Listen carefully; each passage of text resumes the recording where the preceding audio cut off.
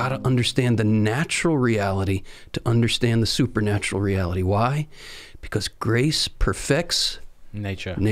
Grace perfects nature. Why is the enemy after the natural reality of gender and generation? Because he's after the supernatural reality.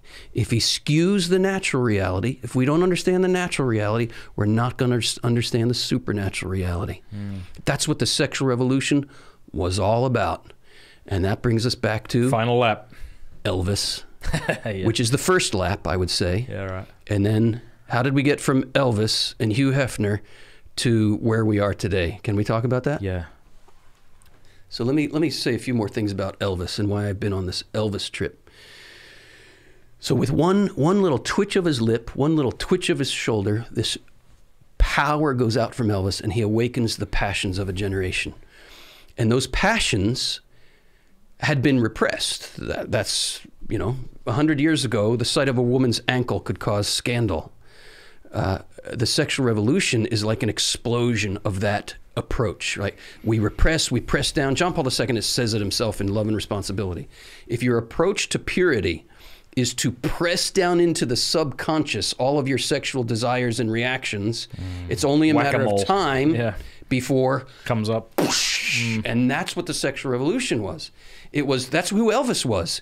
I'm not holding this in anymore. I got this fire in me. I'm a hunk of burning love, and it's coming out, right?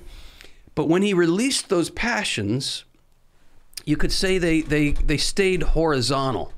And if we just direct those passions horizontally, where do you end up? You end up backstage in all the Elvis debauchery of what happened after a show, where women idolized Elvis. Elvis awakened their passions, and they thought Elvis could also satisfy them. And this is where we get it wrong. The things God has created. Who created Elvis? God. God created Elvis. Elvis is meant to be, as we all are, icons of the divine. He's made in the image and likeness of God. Icons can and are meant to awaken our passions for the divine. But icons cannot satisfy our passions, as I say in the East, right? They're windows to heaven. Windows to heaven. Yeah. No Catholic has ever stopped at an icon and went, "No, this is actually it. This if you is stop Mary, at the wood and paint of an icon, that's an and idol. think this is it, now it's an idol. Yeah, and you're an idiot. Yeah. Let's look at Elvis as an icon, right? He awakened people's passions. If you take your passions back to Elvis backstage, which happened all the time and all kinds of debauchery, if you watch the documentaries, it was horrible. Horrible where that idolatry led. And it always happens. Idolatry first leads to debauchery. And then debauchery leads to a despising of our sexuality. And we could say it this way. You will always, or eventually, you will despise whatever you idolize. Because the idol, you think at first it will satisfy you. So you go to it. And it does give us some semblance of satisfaction. Otherwise, we wouldn't go to them. But it cannot satisfy what it has awakened, because what it has awakened is a passion for infinite joy, infinite fulfillment. Christianity holds out precisely this promise, that there is a banquet. If this is real, we got to tell the world. There's a banquet that really corresponds to the hunger. Matt, if that's real, we have to do what Jesus said, which was go into the main streets and tell everybody to starve to death. That's not what he said. He's go into the main streets and invite everyone to the wedding feast. We could put it this way. Okay, if Elvis is the king, there's one greater than Elvis here now.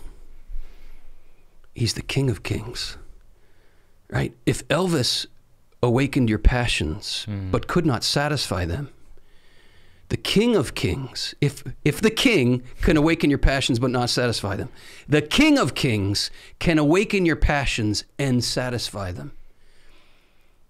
And he does so with his body. He does so with his body. Elvis set off a revolution because of the power that went out from his body. But think of the power that went out from Jesus's body. Think of the woman who reached out to touch him with the hemorrhage, right? If I just touch him, I'll be healed. Power went out of him. Power went out of him. Somebody touched me. What do you mean somebody touched you? There's 100 people crowding all around you. They're all touching you. No. Power went out from my body. And we don't tend to think of this because we don't like to, because we're afraid, because it's too intimate. Gets too close. But where was she bleeding? She was bleeding in her womb. Power went out from his body into what part of her body? Into her womb. Into her womb. There's a kind of mystical nuptials taking place here. Virginal, mystical nuptials. Power from the bridegroom's body went into her womb. And it says that she had suffered greatly at the hands, it says, at the hands of many physicians, many doctors. And we can read into that maybe a bit and imagine what kind of abuse might she have been receiving at the hands of these men. We don't know for sure, but we have permission in reading Scripture to bring our own issues into it. And if there's women out there have had men's hands cause them great, great pain in their most intimate places, this is a story of profound healing for those who have suffered at the hands of men. And look how intimate it is. This is that tender touch of the bridegroom. This is where if we just live that ruptured spirituality, we think this whole even meditation that I'm offering is impious or something. No, this is the healing our real humanity needs. When we don't allow our real wounded places to be touched by the Lord. Our real wounded places to be touched by the Lord. Yeah. Then all we have is a pious mask to wear, and we keep our real wounds hidden. And we remain in that place. I was afraid because I was naked, so I hid myself.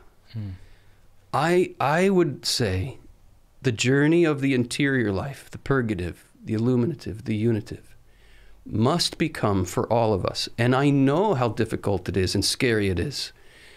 And if there are people out there listening who feel in any way that I'm scolding or shaming, I am not. I'm inviting. I want to invite those who've lived this ruptured life.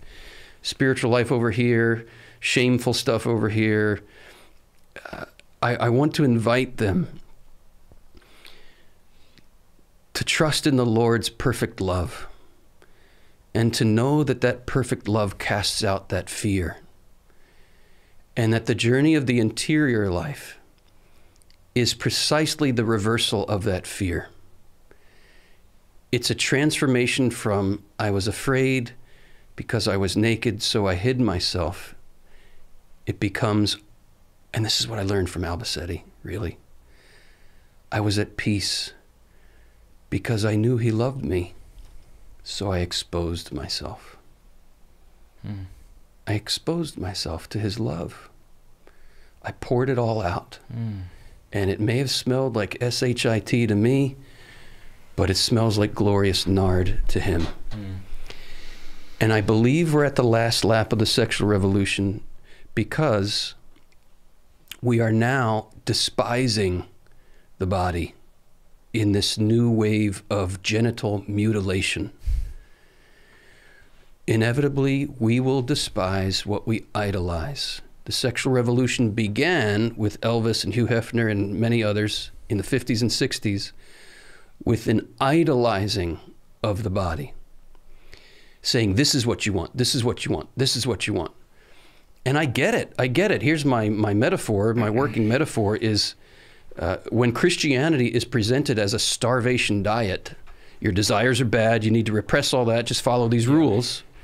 Well, inevitably, we're going individually and collectively, by and large, people will become converts to what I call the fast food gospel, which is the secular culture's promise of immediate gratification for your hunger. And don't lie to me, those chicken nuggets and Big Macs taste really good going down, especially when you're really hungry. Yeah. But eventually, that's your diet. It's going to cause you a lot of grief. You're going to not be healthy. You're going to be sick. In fact, your body's going to start to shut down. And you're going to start to despise what you've idolized. Okay.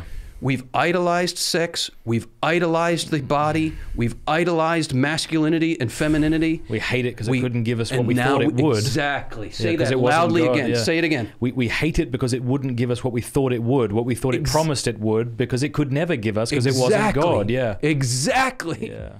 Exactly. Thank you for watching this clip. You can click here to watch the full episode. And I want to say a big thanks to our sponsors and to our amazing patrons for making all of this possible. Please do us a favor before you go. Click that subscribe button and then the bell. And that way YouTube will be forced to let you know every time we put out a new episode.